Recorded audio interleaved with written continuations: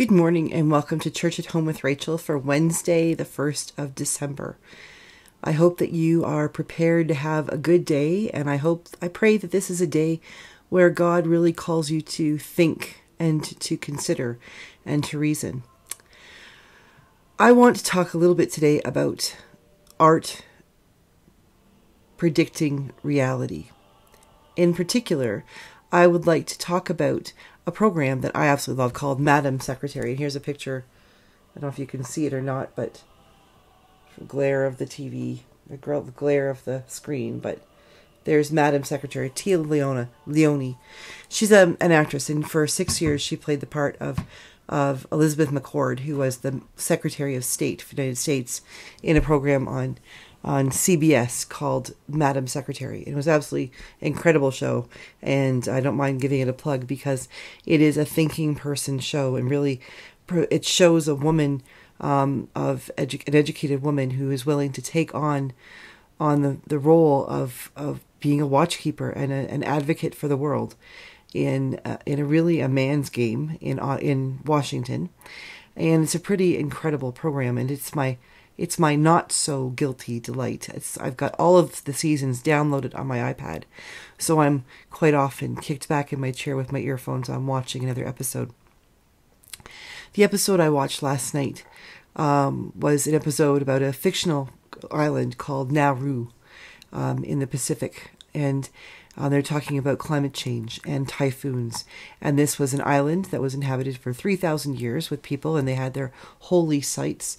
And it was built on coral, and unfortunately, it was soft coral. And this typhoon of the century came through, and killed many of the people and left a lot of them in precarious position. And 4 days later, another storm was coming through. That was another storm of the century, happening in less than a week. Which at the end of the program, they show a picture of where Nauru. It looks like just the ocean. Everybody asks, "Well, where is it?" And that's it. The water rose so high and the pressure was so great it broke the coral, and the island sank into the water. Thank God most of the inhabitants had been saved by U.S. troop ships, of course, because that's the hero of the story, and were being relocated someplace else because of people willing to work together to find another island that they could inhabit. It's all fiction, of course. But the idea that we could lose islands, we could lose parts of our coastlands, that climate change is real, that's not fiction. We have a lot of people who are still skeptical about the science of climate change and global warming and all of these things. And whether we like to believe it or not, we are facing the situation. Cape Breton was hit by a massive storm that knocked out parts of the Cabot Trail. But it's one of the most picturesque and beautiful parts of Canadian ecology and travel and tourism. And it just goes to show how close to home it can happen.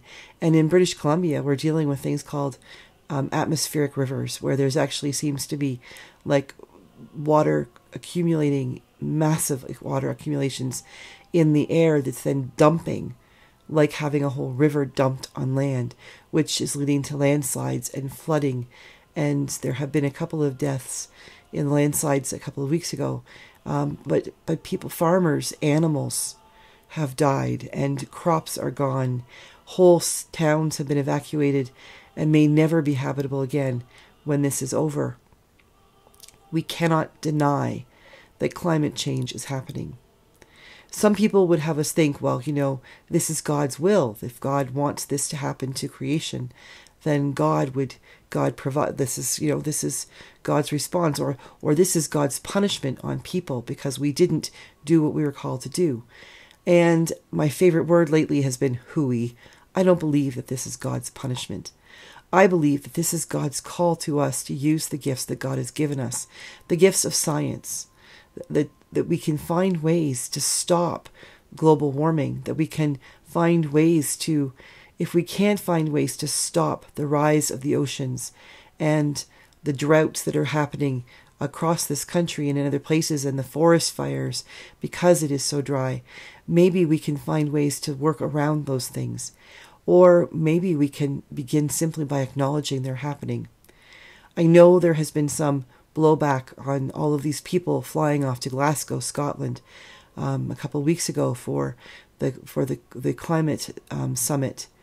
And the reality is that when you gather people together face to face, it's more difficult for people to lie. It's more difficult for them to say, oh yes, we'll do our part, and wink, wink, nod, nod, they're not going to, which can happen over a phone call or through emails. But when you gather people together who acknowledge in front of others and make promises that the world can hold them to, yes, of course, there's a chance that they may not live up to what they've promised, but there's a greater push and a greater expectation by the world that they will. I think it's ridiculous that we are worrying about corporations and finances when we are watching people's complete livelihoods disappear. You can trash me for this if you like, and there's lots I don't understand. But we know that fossil fuels are not good the way they stand for our climate. And yes, people will have to pivot and change and learn new ways of doing things, and will have to be re-educated and find wonderful, good ways to make money so that they can have livelihoods. But the farmers in BC that right now are facing the fact that they have lost their farms, they have lost all of their livestock, they're there. They didn't ask for this, and they weren't contributing to the problem. We have to stop blaming and worrying about laying blame or calling people tree huggers or being upset that people are green and demanding green. And we need to stop throwing names and accusing people across the aisle of being ridiculous in government. And we need to realize that we are all in this together. This country that we are in on this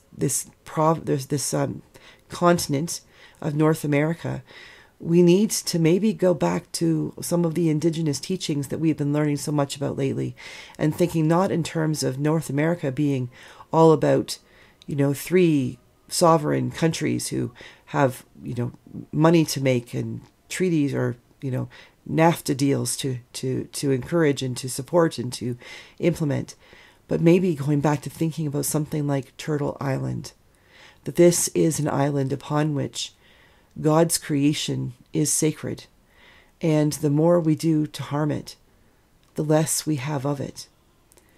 It is terrifying for me as a priest to pray prayers for asking for good harvests for farmers, for the safety for people, knowing that there's nothing people can do if something comes up. I am fortunate. I have never lived anywhere where we've had to evacuate. I can only imagine how difficult it must be. But for people like the people in Lytton, BC, who had to evacuate and eventually lost almost everything in the forest fires, and to come back and try to start again and then be evacuated again because of flooding, that is an irony that is beyond comprehension. Climate change is real, and we need to do something about it now. Not in 10 years, not in 5 years, but we need to do something now. And it needs to happen on every level, whether it's teaching our children or having our children teach us about recycling and the proper use of things. Maybe we need to decrease our consumption.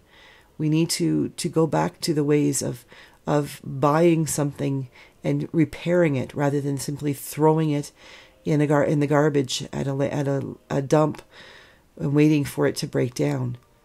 Maybe we do need our corporations to stand up and say, we're going to lose money, but we're going to save the planet, so our corporations will be around long enough to make money. If we have earthquakes that swallow them up, or landslides that envelop them, or forest fires that burn them out, or flooding that drowns them out, what good are those corporations going to be? Together, We have to be what God has called us to be, stewards of God's creation. It is our responsibility to take care of God's earth, and we need to begin now. For those who have already started, God bless you, and may you please teach the rest of us what we might do. For those who are feeling overwhelmed that the problems are too big, we cannot move a mountain if we simply push on it. But if every one of us picks up a pebble, that mountain can be moved faster than we ever believed. We can do this with God's help and with one another's help. But we need to do the work, and we need to encourage our government leaders to do their work. We need them to stop acting like children, to stop fighting across the floor, and to stand up and work together to save our world. I think at the end of the day, especially in this time of Advent, when we hear the story from Luke about the sun and the moon and the stars and the rising of the seas, and all of these things are signs. They're signs that we need to be at to work. They aren't signs that God is angry. I don't believe they're signs that Jesus is coming for the second coming. I believe they are signs that God is saying to us, I placed you in the role of stewards. Now do your work. Fix the planet you have broken. And with God's help we can. So today, I ask you to pray. I ask you to act. And even if you're feeling overwhelmed, do one thing or two small things that can get you started. And maybe, like a snowball running down a hill or rolling down a hill, our small efforts combined with others can create something that can indeed allow climate change to be more the kinds of change that God would have for God's planet, and not the kind of change that will ruin God's planet. Have a good day. Be good. Be gentle with this earth, and give thanks for what we have. God bless you all. I'll see you tomorrow for Church at Home with Rachael.